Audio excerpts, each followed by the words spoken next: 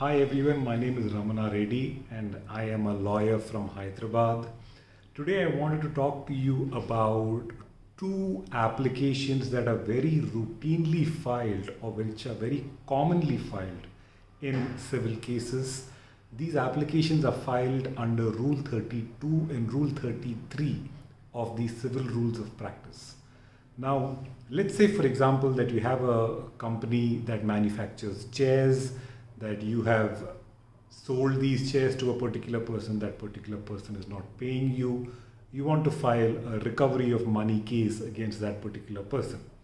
Now, the company itself is not a human. It is, an entity that exists on paper.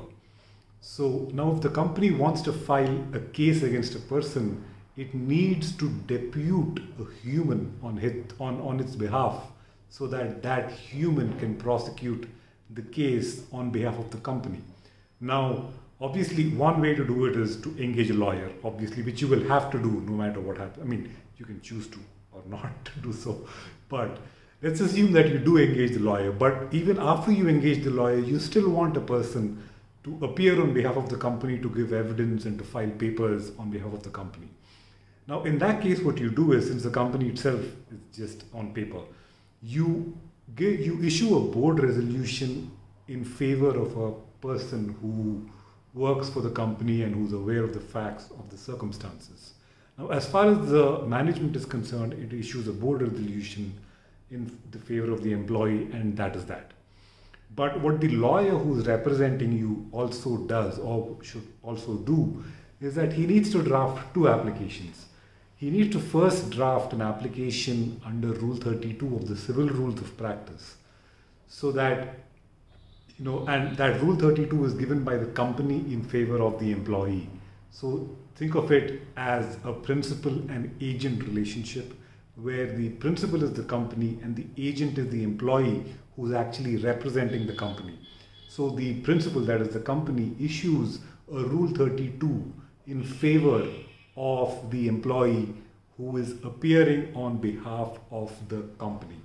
So, and in turn, the employee who's now the agent of the company, who's appearing for the company, issues something called a Rule 33 in favor of the company, accepting the agency or accepting the power that is vested in him now to appear on behalf of the company and to litigate the case on behalf of the company. So these are very two commonly filed applications. I mean, in any particular case, if there is a company that's involved, then a Rule 32 and Rule 33 have to be filed. And now this is not restricted only to companies. There could be a case, for example, where a person who wants to file a case is based out of the US, and he has a brother or a sister who's living in India, or he has a friend who's living in India, and he wants the friend to appear or to file cases on his behalf. Even in that kind of a scenario, it's the same thing. Although the person living in the US is a real human being, I mean, we hope that he is a real human being, he wants to issue a general or a special power of attorney in favor of the person or the brother or sister or the friend living in India. And this friend will go and will file the case on behalf of the person living back in the US. So the friend who is the principal the person who's living in the US, who is the principal here, he will be issuing a Rule 32 and a special power of attorney in favor of the person who is living in India. And the person who's living in India, who's now the agent of the person living in the US, he will have to file a Rule 33 accepting the agency that is now vested in him.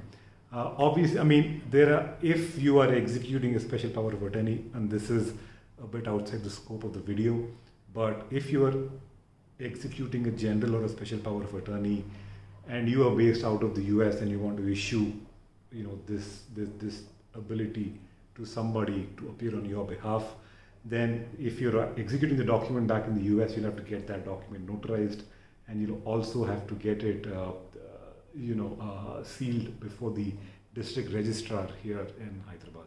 So that, in summary, is the Rule 32, Rule 33 petition. These petitions are generally filed between principals and agents, along with a board resolution or along with a general or special power of attorney. I hope that was helpful. Thank you for watching.